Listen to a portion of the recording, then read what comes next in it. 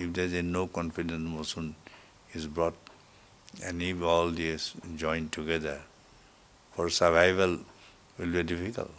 So according to me, they are in a very critical positions. They are in a ICU.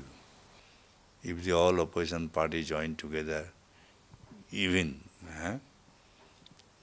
to survive till 2019 will be a problem. If the way people are joining together, there is no doubt about it, that yes, Kharab Din has started. What was talking of Acha Din, instead of Acha Din, Kharab Din have started for the BJP party. Days are not very far when usually people of India will reject.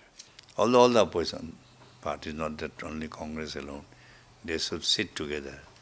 They should take a strategy so that all the opposition party could defeat them.